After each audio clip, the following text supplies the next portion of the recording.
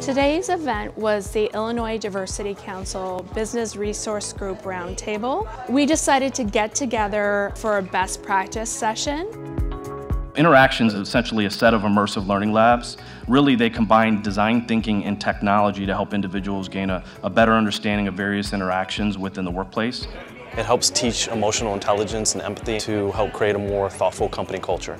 We present each individual groups with scenarios that would be considered gray area, and they have the opportunity to present okay, not okay, or pass card as they go through these scenarios.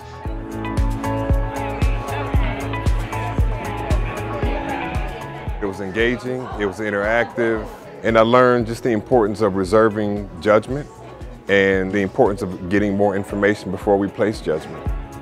The card game was a wonderful demonstration of something that people can continue to evolve and learn.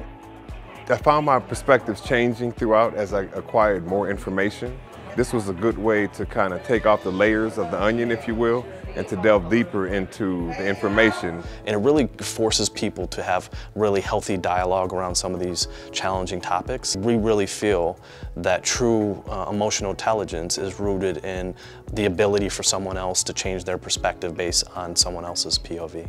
If you make a decision and you find out more information, it's okay to change your mind. For me, it was just a good enforcer of the importance of experiential learning and the fact that you can develop people's learning through questioning.